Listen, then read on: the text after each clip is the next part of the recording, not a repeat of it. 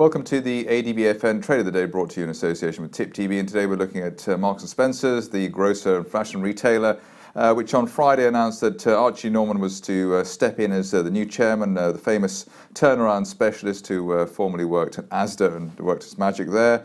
Share price has responded nicely over the last couple of sessions, let's say. Bounced off the 20-day moving average at £3.57, really well we're above that, looking at a top of June 2016 priced channel target as high as £4.40 over the next 1 to 2 months. So reasonable technical trade in place there in the wake of Archie Norman's arrival.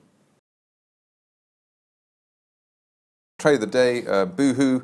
The RSI overbought in daily, weekly and monthly chart. Online spending dropped in April for the first time since 2013, Visa data showed. So maybe a pause for breath there, just back to maybe 160 on that trend line. Sell around 185, objective 165, stops above 193. But you have to say that the momentum there behind these kinds of stocks, that there are, Boohoo is the equivalent of one of our fangs, I suppose.